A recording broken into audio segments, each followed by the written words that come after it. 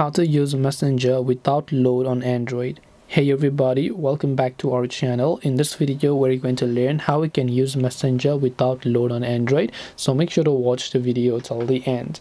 In order to basically use Messenger without load, if you're having issues with the Messenger application and then you'd like to solve it, now first of all, on your Android phone what you have to do is just long press the Messenger app icon over here. When you long press on it, you'll find a little eye icon, which is the app info button. It will take you to this app info page where you're going to simply go to this option known as storage, tap on clear cache, and make sure to clear the data.